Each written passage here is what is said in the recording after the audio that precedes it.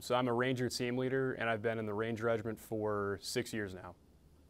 During an operation in Afghanistan, the assault force was in a gunfight with multiple shooters that were barricading themselves in this target compound, just a series of buildings.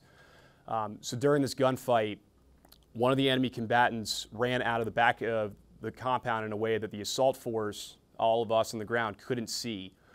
And the combatant ended up maneuvering towards a small team of our guys that were just located south of us.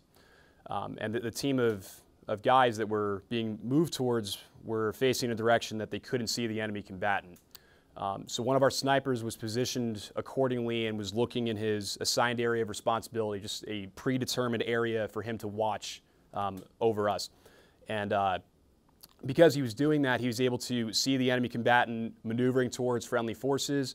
He effectively neutralized the threat, and you could easily make the case that he saved 3 lives that night.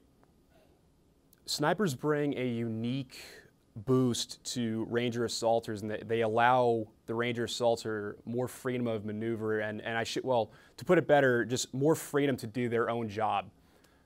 Knowing again that I have this set of eyes watching me and seeing things that I can't, and at the same time that same set of eyes is trained to make a shot that I couldn't possibly make, that takes an entire block of worry away from me, and it allows me to do my job without worrying that someone will approach me from a different direction that I can't see, and it takes care of unforeseen circumstances that I can't control.